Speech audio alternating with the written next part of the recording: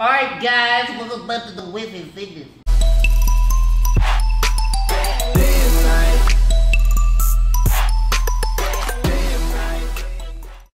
What's up guys, and welcome back to Win-Free Fitness. Today I just killed some shoulders and I wanted to go ahead and answer a question that somebody dropped down in the comments on the YouTube channel. They asked me, how do I break through plateaus?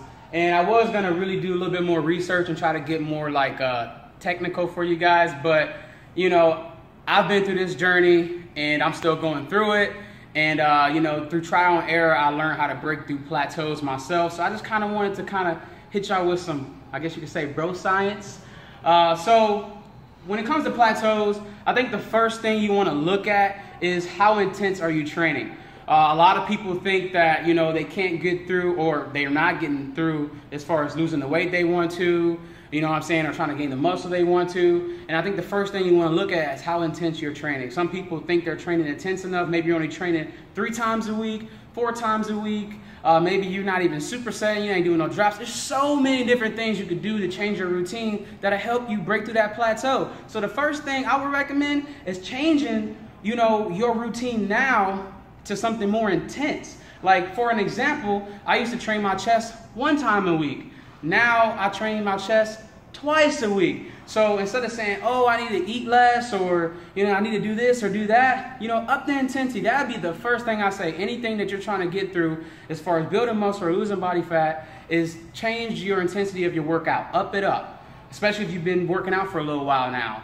Next thing is diet. A lot of people can't break through even though they change up the intensity through their workout, but they're not dropping their calories, they ain't dropping their carbs, you know what I'm saying? Or they're not even counting their calories, especially if you've been eating healthy for a while. I believe that it's time to actually start getting into your macronutrients. And I think it's very beneficial because with that, you'll get to learn your body.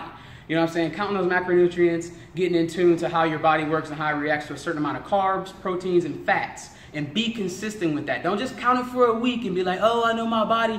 Give yourself time to learn yourself. Make sure I'm not leaving anything out. What do you think, baby? Yeah, be consistent.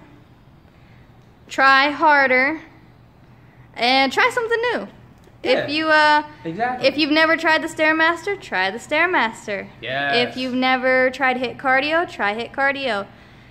Google both of those things. He also has some videos on it. Here, let me get some airtime, man. He's got some videos on it, so check those out. 1 more minute left for my battery runs out. No! Okay, so anyways, yeah, so be consistent, try something new. And what was the other one?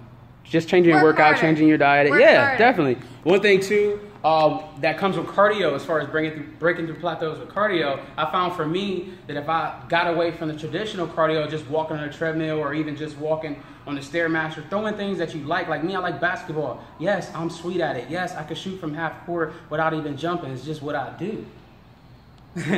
But, you know, throwing in those high intensity type cardio style, which I'm gonna introduce to you guys here real soon. But yeah, guys, that's just my take on breaking through plateaus, things that's worked for me. If you have any more questions concerning breaking through plateaus, Google it.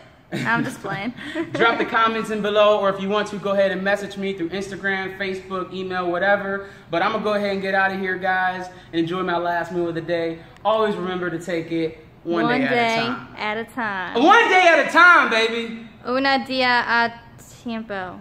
I want macaroni and cheese. Oh.